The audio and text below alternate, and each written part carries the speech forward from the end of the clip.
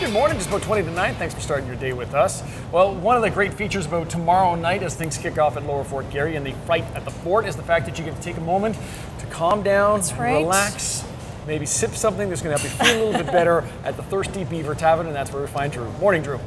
Good morning, guys. That's right. You need a chance to reflect and just remind yourself everything is going to be okay. After you tour through Fright at the Fort and are trying to figure out, is this some sort of epidemic that's causing all this trouble here? Is there some sort of supernatural occurrence for their Halloween festivities? You need to reflect and sort through that with some friends, and a great place to gather is, of course, the Thirsty Beaver Tavern. To tell us a little bit more about that, I'd like to introduce you to Aaliyah Watkins. Now, Aaliyah, you're with the Friends of Lower Fort Garry. Can you tell us a little bit about what you guys do?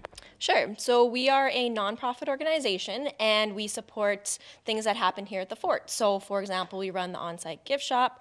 We also run a day camp in the summer, and then various events such as this event here. So we're running the Thirsty Beaver Tavern. Really fun. Okay, so let's talk, if we can, a little bit about Lower Fort, sorry, not Lower Fort Garry, that's the kids one. Fright at the Fort, that's the grown-up one, and how we should plan our evening here. Do we recommend to stop at the Thirsty Beaver Tavern at the beginning, at the end, part way through? How do we make the most of our time here for the Halloween festivities?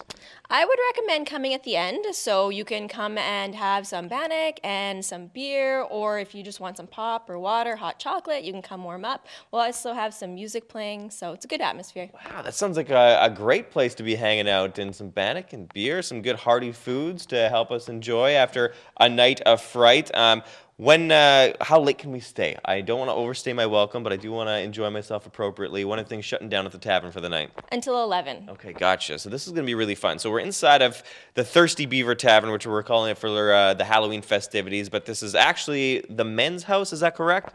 Yes. So back in the day, it was used by the men who worked for the Hudson's Bay Company. So if you were a blacksmith, for example, or a cooper or a slooper. A cooper or a slooper? What's a slooper do? A slooper works on a boat called a sloop. And a cooper, is that barrels? Yes. Okay, sorry. Back to cooper, slooper. So if you were one of those guys, or a trooper. Yeah, if you were a single man that worked for the Hudson's Bay Company, you got a place to stay. So that's why it was called the men's house. Oh, that's a pretty good deal. Gotcha. Okay, so let's talk a little bit behind the big house to get your reference when you're touring around the fort. And then when we come here too, we also should mention we may want to dress up very nice, because there's going to be a cool photo opportunity as well inside of the Thirsty Beaver Tavern. Exactly. So you can dress up with a dead body, and we might think it's strange nowadays, but that is actually something they did in the Victorian times. Are you serious? Yeah.